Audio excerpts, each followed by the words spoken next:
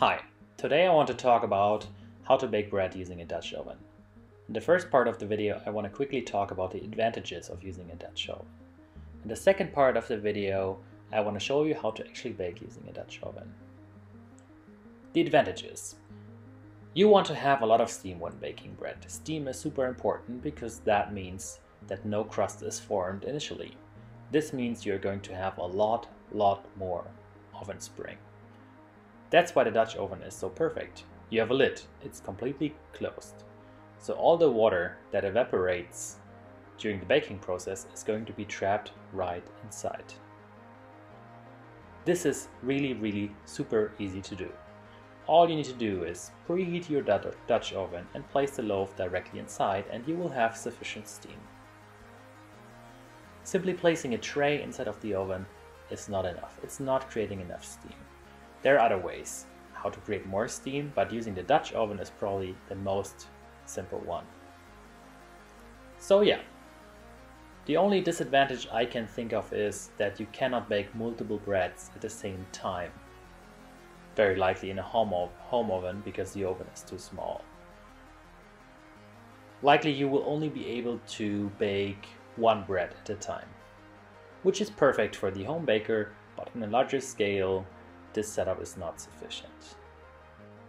Alright, this is my dough which I prepared. I already shaped it and placed it in the fridge for 24 hours. You can see that it really nicely increased in size.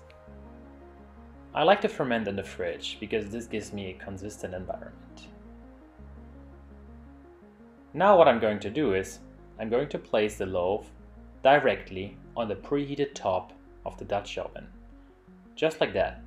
Place it on top of the banneton and flip around. See, that's super easy, and it's also really good because it's very protective with the dough. Now remove the banneton and there you go. Look at this nicely fermented loaf. Now you need to hurry a little bit because the Dutch oven is already very warm. But we need to do one last step. We need to score it. With scoring you can be as creative as you like. Some people will make a cross. In this case, I like to make a spiral. I just find that this looks super rustic on a German rye wheat bread. So I kind of like this pattern. Be very gentle while you score. Swift and fast. That's about it.